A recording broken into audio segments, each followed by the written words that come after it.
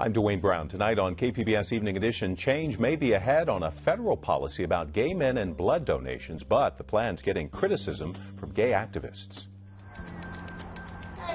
And fewer people are answering the bell of the Salvation Army. Donations way down here in San Diego. From catching criminals to running one of the nation's top hospitals, I'm Amita Sharma. Tonight we talk with Scripps Healthcare CEO Chris Van Gorder about making healthcare profitable. Also tonight, our cars are getting a lot smarter, but will the car of the future take drivers' minds off the road? And we'll have a look at the fuss over growlers, jugs of beer that aren't always welcome at every brewery. KPBS Evening Edition starts right now.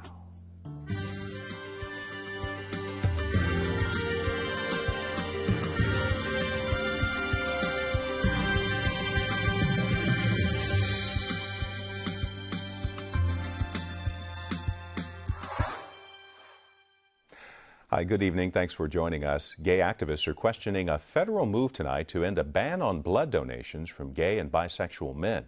The Food and Drug Administration says it wants to change the rules, only banning donations from gay men who've had sex in the previous 12 months. Now, the activists say a celibacy requirement is still a de facto ban. The current policy dates back to the beginning of the AIDS crisis as an effort to protect the blood supply. Many medical groups say it's no longer supported by science. The new proposal would put the U.S. in line with other countries.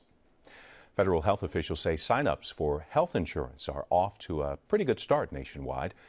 State numbers here in California are due out next week. The vast majority of consumers who've signed up for insurance with Covered California this year have gotten help with the enrollment process. KPBS health reporter Kenny Goldberg joins us from our North County Bureau. So, Kenny, folks can enroll in Covered California a plan on their own. Is that not right? Absolutely. Somebody can go on the Covered California website and go through the entire application process on their own. But what happens when the website goes down or somebody doesn't know how to answer a question? That's why consumer advocates recommend that people get help to get through the process.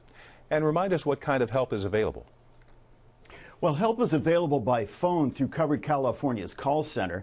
It's available in person at many different sites in San Diego County, including 9 different community storefronts, where certified enrollment counselors give free help to people who need to get help enrolling in a health plan.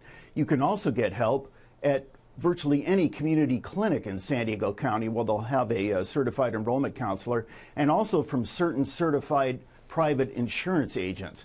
And all of the particulars, including names, addresses, hours of operation, phone numbers, are listed on the Covered California website. And of course, we are into the second month of open enrollment here in California. How's the process going so far? Well, this year, open enrollment is only 3 months versus 6 months last year, but officials say it's going quite well. So far in the first month of open enrollment this year, about 144,000 people have gone through the entire process and selected a health plan. KPBS health reporter Kenny Goldberg. A hazmat team and federal health officials were called to the Otay Mesa border crossing today because of an Ebola scare.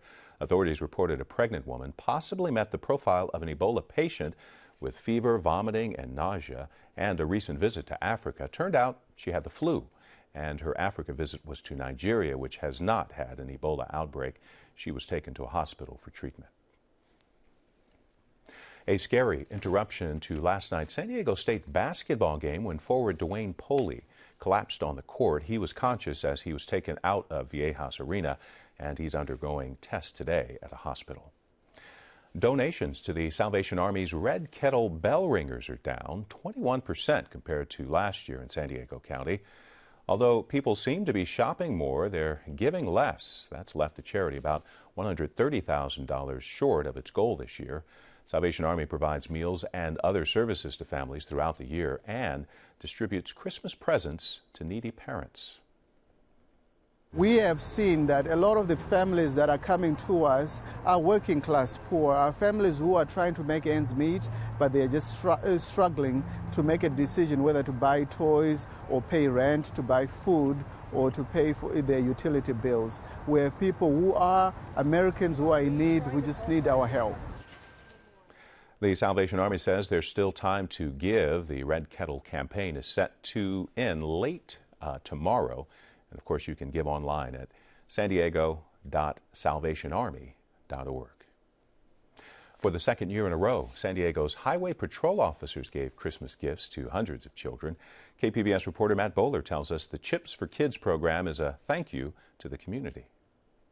Then one foggy Christmas Eve, Santa came to say, Hundreds of Barrio Logan kids lined up to see Santa and get some new toys. California Highway Patrol played elf to Kris Kringle, chauffeuring him and over 1,000 toys to the waiting happy kids.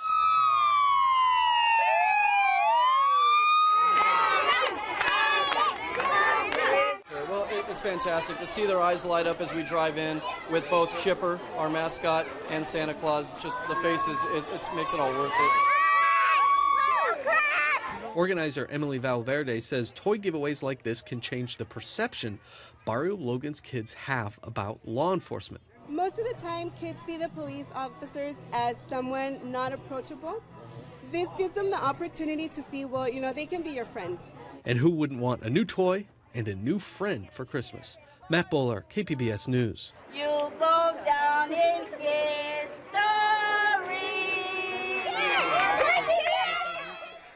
Chris Van Gorder is the CEO of Scripps Health with thousands of employees, and he says he tries to answer all of their emails. He talked with Amitha Sharma about running a successful company and making healthcare profitable. It's a long road from catching criminals to overseeing an outfit that heals the sick, but that's exactly what Chris Van Gorder did. He went from working as a police officer to running one of the country's top-ranked hospitals, Scripps Health in San Diego. Van Gorder chronicles his rise and what he learned in a new book called The Frontline Leader. Van Gorder joins me now. You write about a time when you worked the graveyard shift at a hospital as a security guard, and the CEO of that hospital walked right past you without making eye contact. How did that experience shape your view of corporate leadership? It was about 2 o'clock in the morning, and I knew him by his photograph only, and I saw him coming down the hallway, and there was nobody else. I mean, there's nobody in this basement. And I thought, well, I'm going to get a chance to thank him for my job and say hello to him. And he walked right by me, no eye contact, like I didn't even exist. And it made me feel pretty small at the moment. But right after that, I remembered thinking, if something bad happens in this hospital right now, I'm the first person they're going to call. I'll be that frontline person that ends up dealing with the situation, and he'll be called way after the fact. And it just struck me from that point forward that the most important people in an organization are the people that are really interfacing with the customer, or in our case, the patients. They're the most important people in the organization, and that anybody in a leadership and management position really needs to know that and take care of their people. And so you got into management. You took over Scripps Health in 2000 and have overseen it from teetering finances to profitability and the addition of 5,000 employees. What was key in this turnaround? Oh, there were a lot of things that we ended up doing, but the first thing is starting to build relationship with all of our people. In our case, we started with our physicians and created what we call the Physician Leadership Cabinet under the hypothesis that I've always had is that if smart people are given the same information, they'll reach a similar decision or conclusion. And in fact, our physician leaders now, 15 years later, have agreed with most of the recommendations that have been made by management, but we have agreed 100% with the decisions and recommendations coming out of the Physician Leadership Cabinet. Then we created a leadership academy and what we call our Employee 100 group so that I could spend time with them, literally either a half a day or a full day a month, answering questions and letting them understand how the organization really works, but more importantly, listening to them and finding out what issues affect them and then dealing with those issues. And then we balance all of those things, and there's a lot of other things that we've done over the years, with a real sense of accountability. And I meet with every new manager and I draw a little triangle on the board, and the three legs of that stool or triangle are responsibility, authority, and accountability. And as I always point out to them, when you want to get promoted, you're looking for more responsibility and more authority. But in all of my years in management, nobody's ever come to me asking for more accountability. And so I tell them at Scripps, if you're going to have responsibility and authority, we're going to hold you accountable. And we have a very strict definition of accountability. And so what has happened over the years? people have been accountable. And we've hit all of our targets for 15 years in a row now. So that's on the professional end, but you also write about the importance of spending time with employees, getting to know them personally, bonding with them. What effect does that have? Well, number one, it connects me right to what we're doing. I mean, I used to do patient care, and I was at the front line, and I loved that part of working in healthcare. Well, now I'm in a corporate office, and I deal with paper and big numbers. And it's really easy to lose context with what's important unless you're spending time on the front line with your employees. It's your employees that are important. It's that patient that's important. And so literally I get out of my office now every Friday. We have a no Friday or no meeting on Friday kind of policy, so that I can get out at the front lines and spend time with them. You know, I'll work in the emergency rooms at least once a year as a technical partner working for the nurses and making beds and doing all the things that they have to deal with. But it gives me an ability to see what they're seeing every day and have the emotions that they're feeling. And it allows a connection, me with them with me. And as a result of that, the decisions that I make, I think, are a lot more employee-centric than they would ever be if I just didn't have a connection with the front line of the organization. Very quickly, healthcare has transformed dramatically in the last decade, even more so with healthcare reform. What changes can patients expect to see in the near future? Boy, I think you're going to see a lot of changes, everything from different use of technology, care being delivered in people's homes with new technology that's being developed, probably a focus in healthcare on us keeping people well as opposed to just taking care of them when they're sick.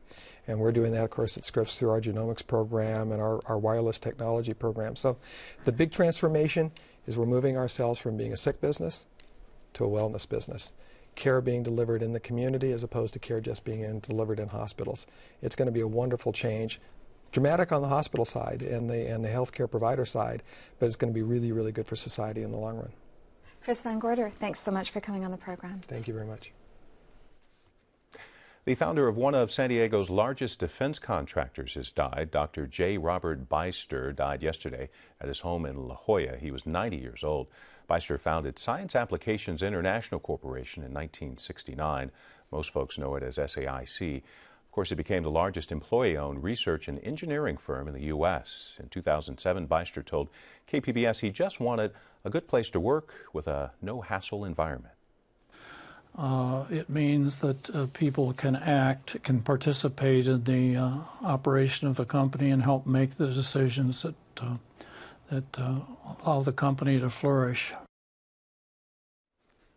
Beister's family foundation made contributions to help other San Diego institutions flourish, including UC San Diego, Father Joe's Villages, and KPBS, which recently named the Beister family to our Hall of Fame.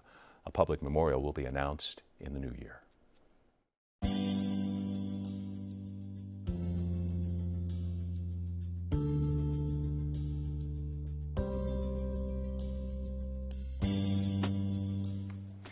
Sony Pictures will release the movie The Interview on Christmas Day after all, but it's a limited release at only a few independent theaters, none in San Diego, but some in Los Angeles. Last week, Sony pulled the film from wide release because of threats by hackers. President Obama says Sony was the victim of cyber vandalism by North Korea.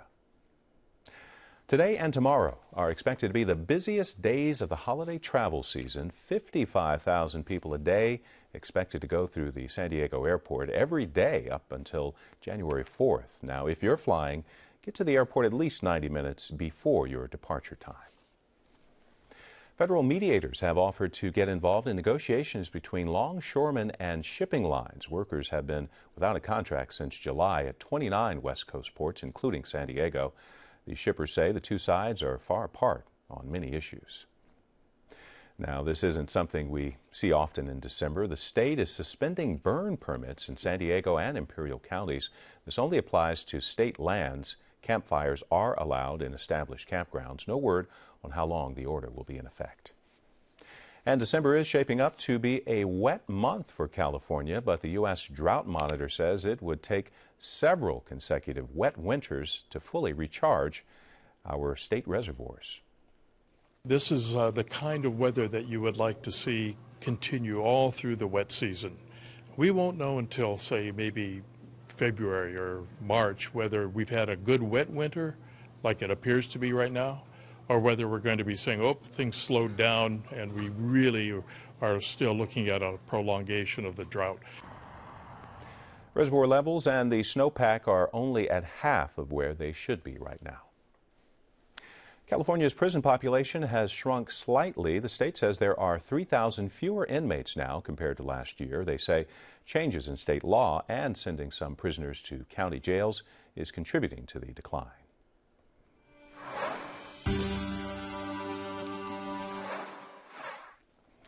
Most car companies have been slow to adapt to an increasingly connected world, but now cars are starting to catch up. They're becoming more like huge smartphones on wheels. Of course, smartphones can be distracting, so will the car of the future take drivers' minds off the road? KPBS tech reporter David Wagner takes us for a ride. I'm taking this test drive outside the headquarters of Qualcomm. If you know Qualcomm, you probably know them as the company that makes the chips inside our smartphones. But lately, they've been working on another kind of device: cars. So, fundamentally the car is turning into, a smartphone. That's Senior Vice President Kanwalinder Singh. In fact, Audi, the car we're driving, calls the car the world's largest smartphone. I'm behind the wheel of an Audi A3, the first car to have its own 4G connection. It has internet radio, more detailed Google Maps, Netflix streaming for the kids in the back seat. Drivers can dictate tweets using voice command, and the car reads incoming text messages out loud. Hope you're not texting and driving. Singh says Qualcomm's long-term goal is to power self-driving cars, to take human drivers out of the equation entirely. But that's a long way off. For now, they're tricking out cars with the kinds of features we've come to expect on our phones. And if this all sounds terribly distracting for the driver, Singh says it's just the opposite. We believe that driver distraction would actually be alleviated by providing these services through the car. Singh says today, drivers are constantly tempted to look down at their phones. He doesn't trust them to resist the urge. So, he says, let's give them a safer way to stay connected while behind the wheel. When all this is embedded, like it is in this Audi, phone calls destined to you and your smartphone would actually come through the car's antenna and play through the car's audiovisual system, and you would interact through the car. The dangers of the job now are distracted driving. Inside a classroom full of people who drive for a living, we hear a different kind of pitch. Here, professional drivers are told to focus on one thing and one thing only when they're behind the wheel: driving. This driving safety class is put on by a team of UC San Diego School of Medicine researchers. Our center's called TREADS, the Training, Research, and Education for Driving Safety. Professor Linda Hill is in charge of the program. She sees all this technology coming to the car as a public health problem. 26% of injury crashes now involve a distraction that's using a cell phone. So that was a statistic that didn't even exist 20 or 30 years ago. And she doesn't think companies like Qualcomm are making us any safer.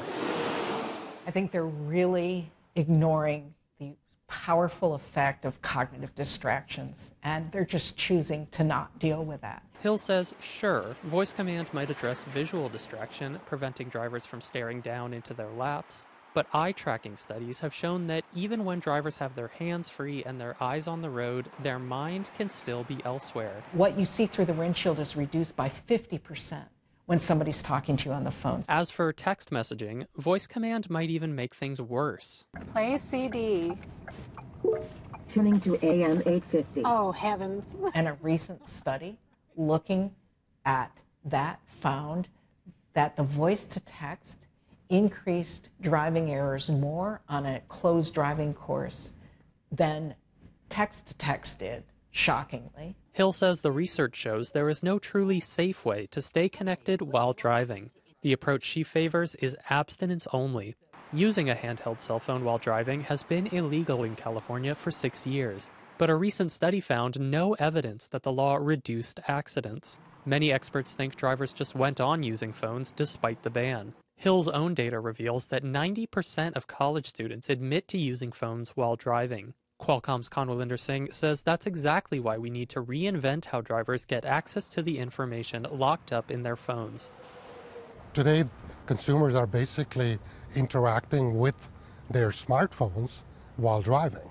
But in the future, if the same service is provided in a safe way, that should help. Hill doesn't buy it, but she does like the idea of building one piece of technology into cars, an app that disables phones in moving vehicles. David Wagner, KPBS News.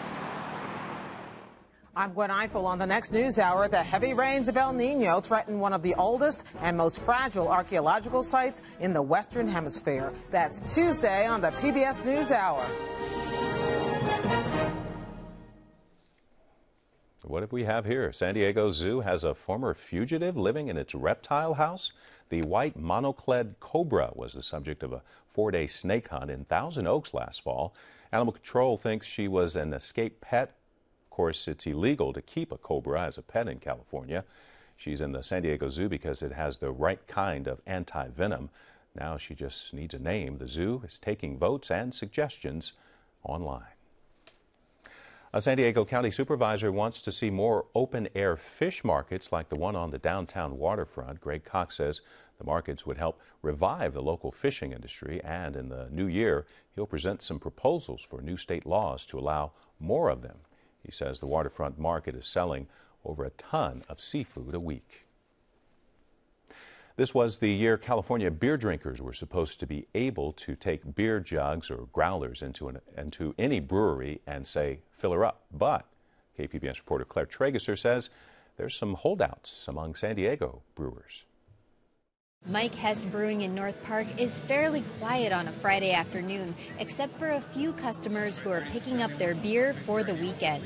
Edward Wiesel has 2 growlers with him, one with a Hess label and one that's blank. Last year, Hess would only have been allowed to fill the growler with its label on it. But a California law changed that this year. Now customers like Wiesel can bring most any growler into Hess and get it filled. What I really like too is also that I can bring in a blank growler to fill it up for me, because it can get pretty difficult to have a growler from every brewery in town.